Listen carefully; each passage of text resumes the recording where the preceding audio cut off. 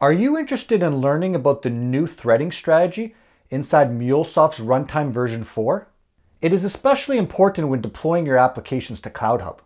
In this video, I'm going to walk through an example where if we don't manage our limited threads correctly, we produce an unstable, unpredictable, and error-filled application.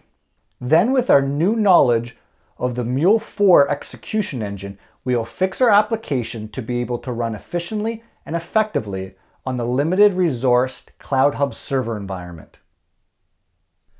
Hello everyone, my name is Jason Estevan. I'm an independent MuleSoft consultant who looks for exciting and challenging projects. Today we're working in Endpoint Studio version 7.4.2 and we're using the Mule runtime 4.2.2. This is a follow-up to my previous video about threads in Mule 3, and all of you have been asking about the Mule 4 version, so here you go. I've created a basic Mule flow here that picks up files, transforms it, and then writes them back out. We're going to run this flow on our local machine inside Anypoint Studio to see how it handles threads there, and then we're going to upload it to CloudHub and show you how the thread pools changes up on there and how we're going to have to change our application in order to handle them. This video is not to get too intense into the exact details of how thread management works, but I'm going to dive a little bit into it. So in Mule 4, there's essentially basically three main thread pools. And depending on what type of messenger processor that is running inside your flow, a different thread type will be used to perform that operation. So the three main ones are CPU light. It handles processors that's not really heavy. So things such as logging, the handoffs between some message processors, database select operations. The second one is CPU intensive. These are for really intense operations. Data weave is always executed by this type of thread.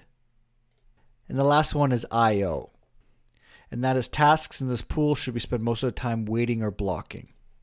And the example they give here is called the database servers. So things that you have to call and then wait for something to come back. It's not exactly like an HTTP listener, because an HTTP listener is sometimes you could send your request out and then do something else while you're waiting for that to come. But stuff that's blocking I/O is like when you make a call to the file system, the data is constantly being read in, so you can't actually leave. Also, how you configure your message processors can use a blocking I/O. For example, if you're doing a transaction, you can use a blocking I/O thread across all processors within that transaction. A good diagram they have on this blog is that it shows you different messenger processors. So you have a flow that listens to an HTTP request, has a database, logs, runs a data weave, another logger, and then sends out for an HTTP request. And it just shows you from the pool here, from different pool types, you'll see here that the CPU light, intensive, and blocking, as I mentioned before. These other two are just basically for some listener pools, HTTP listener pools. I don't want to get too much into them. But you'll see here, like the database select, the color code says it's a blocking I/O call. The logger does CPU light. And then data weave is always done by CPU intensive. So you'll see here that one thread will do a message processor, and then it'll go back in the thread pool, and then different ones taken for the next processor. Of course, some of them do two, or some of them will handle the handoff, so there is some optimization in there. Also, if one pool is empty, some messenger processors can pull from multiple pools. And you'll see this in your log sometimes when you're printing out messages. So this is to execute the log message processor. You have half of them that are written by the CPU light thread, and the other half of them is by CPU intensive. So here's an example of some optimization. These rules aren't set in stone, but that's basically what it does. So my example here, you'll notice a lot of data weave transformations, and that's on purpose. I specifically want to hone in on the CPU intensive thread pools so we can learn how it works. So let me describe what this flow does. So we have an SFTP server, which is actually connecting to a FileZilla server, which I have running on my machine. It'll pick up files off of, well, it's actually on my machine, but it's picked up through the FTP server. So I have three different folders. I have a source, archive, and processed. So the Mule flow picks up files off of the source folder. The files are just actually a lot of garbage. So it's just 990 characters wide of just pure garbage text. So I load this in as a CSV, sorry, as a flat file. So what I do is I load it in as a flat file, and then I read it one line at a time, so I don't have to load it all in memory. I convert it to an iterator, and then I loop through each line, and then basically I just wanted to do any function that'll look at every specific character, just trying to stall time in here. So this one I convert every line into uppercase, and then added a second one in here. This one just another underscore, and a function with the for each that'll look at every line and every character. And then I'm just adding the finalized product to a variable, and then I write it out to the processed folder. I take it out of the array that comes out of my variable, and I put it back together to a text plane, and then write it back out to the processed folder, which again is one of these three here, and then I'll archive it, which I've specified in the SFTP connectors. That I'll move it to the archive folder. So let's set up our first run. We're going to take 11 files, put in a source to be picked up, and we're going to run this application. I fast forward the video so we wouldn't have to wait. So what happened is MuleSoft picked up all 11 files within 1/10 of a millisecond.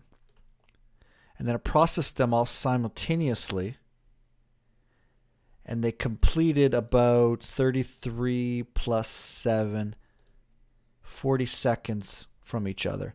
And you'll see this is my final log statement. And then if I go into my processed folder, they've all shown up in here. So when you analyze the first log message, you'll see here that it has these numbers here. And that is actually the thread number in the CPU Lite thread pool. And you'll see down here on the IO log message, you'll see these numbers get up to about 8. So you could be asking yourself, well, how many threads do I have? Do I even have to worry about it? It seems like I have a lot. And there is a formula to determine how many threads you do have. So MuleSoft does have listed how many threads you get for each pool. And you'll see here the formula for CPU Lite is 2 times the number of cores. CPU intensive, 2 times cores. Blocking IO is dependent on the cores as well as the memory. But don't take the document word for answer. You can actually go into your runtime and see where it's configured. In Anypoint Studio, in the server runtime 4.2.2, under Mule and then conf, there's a file called schedule pools. And if you open that up, you'll see the formulas in action here. So for CPU intensive, thread pool size, 2 times the number of cores. So how many cores do I have on my machine? That's a good question. I tried to look it up. This machine is an i7. This technically is a quad core, but I'm not too sure exactly how the JVM determines how many cores that I have. However, when we get to CloudHub, because it's a virtual machine, it's very defined. So run locally Anypoint Studio has full access to my server resources. However, this becomes different when we move our application to an on-premise MuleSoft runtime, because yes, we'll have full access to the server, the dedicated server's resources. However, the number of cores we use will determine how much we have to pay MuleSoft for licensing. On CloudHub, because they manage the server, it's pretty defined on what we get. So depending on whether we use a 0.1, 0.2, or 1 vCore server on CloudHub, we always only get a maximum of 4 CPU Lite threads and 4 CPU intensive threads.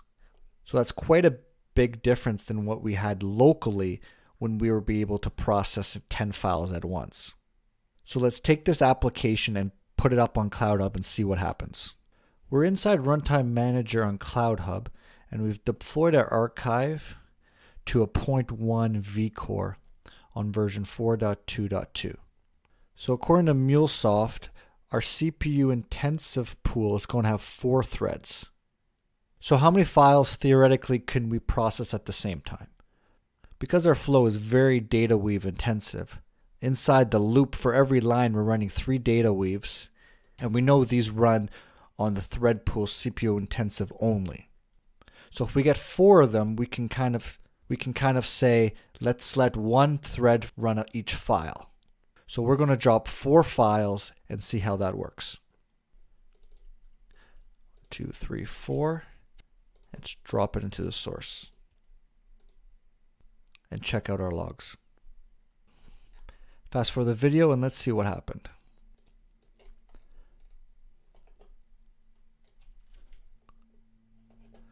So detected new file happened 4 times, and then we finished 4 of the files. Let's rearrange the file names in order and then do some quick math on the timing. So I've subtracted all the finishing times to the starting times for the same files, and it turns out each file took 69 and change seconds to process. And this will come in handy later, so please stick with me. Now let's see what happens if we run 5 simultaneous files, knowing that the CPU intensive thread pool has 4 threads in it.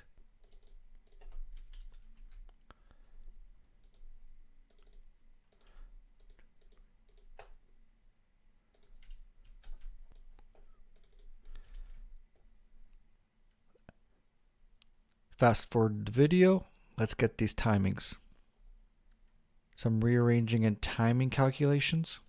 So each of the 5 files that we ran simultaneously took around 74 to 75 seconds to complete. But when we ran 4 in a row, the files processed 5 to 6 seconds quicker. What this is showing us is that because there was 4 threads in the CPU intensive pool, but 5 files were being processed simultaneously, there wasn't a single dedicated CPU intensive thread for each file, so the 4 of them had to be passed around between the 5 files. So this was not optimized, and that's why it took longer. And lastly, let's do a test with 6 files to see what happens.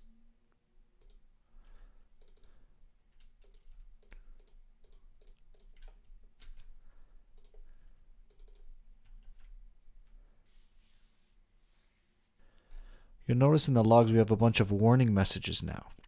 And there's a good MuleSoft article that kind of explains what this message means. So let me try to break it down. The thread pool CPU intensive was rejected from the scheduler. And then has the details here of the thread pool. So the CPU intensive thread pool is of size 4, which we know that. There's 4 active threads, meaning that all the threads are used up.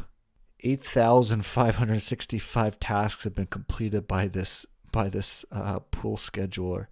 That makes sense. There were a lot of lines in the file.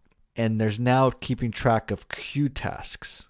Essentially what happened is the data weave message processor came up to be executed and there was no more threads left. MuleSoft smartly detected this and put the task into a queue. And you'll see here that these are suppressed for 5 seconds, but they're showing up every 5 seconds. So there's a lot more that not being executed and thrown in the queue. But I do see the finished file message. So if I go to processed files, yeah, all 6 of them are there. So let's see what happens to the server. So you'll see here the CPU definitely spiked. Using 22% of the CPU for just processing 6 files is not a good ratio. And if this was at a larger scale, we could easily have run out of CPU. Also, let's check the timings.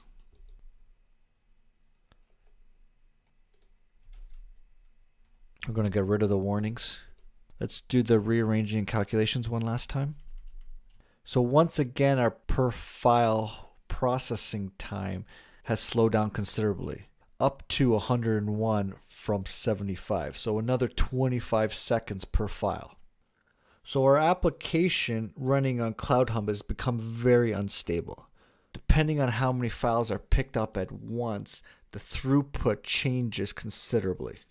Not to mention that we saw the CPU usage spike on the server resources dashboard.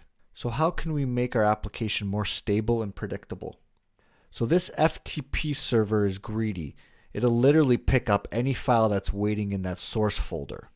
And the number of files landing in that folder might not be in our control.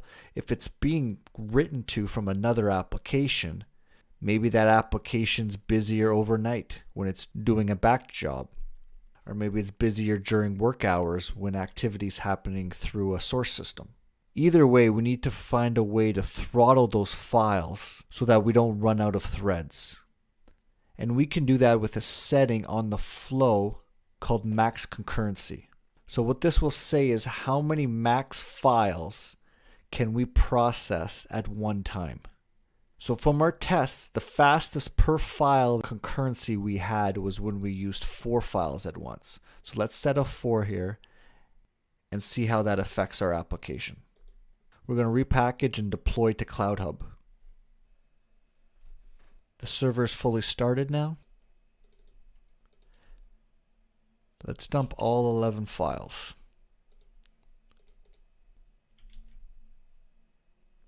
The first thing you'll notice is that our detected new file log message only showed up 4 times. When we ran it locally with all 11 files, they were all picked up at once. And now you'll see that as a file finished, a new one is picked up. And then a file is finished and the new one is picked up. And we haven't seen any warning messages. So the max concurrence setting is working, and now we're only at any given time processing only 4 files at a time, which we deem most effective for running our application on CloudHub, now that we know how the thread pooling works and the number of threads we have on there. Hopefully this was a good introduction to the new thread pool strategy in Mule 4. We're able to show how MuleSoft calculates the sizes of the thread pools on our local machine where we have full access to all the resources, and then on CloudHub where we're much more limited. Then we're able to see in action what happens when we try to use too many threads, as well as MuleSoft's neat feature where they'll queue up waiting tasks. And lastly was the most important, we were able to adapt our application to our server environment, so we created a throttled and stabled application. I hope you enjoyed this tutorial. If you have a question or comment, please leave it down below. And if you're interested in more videos on MuleSoft technology, please hit the subscribe button. Take care and we'll see you next time. Peace.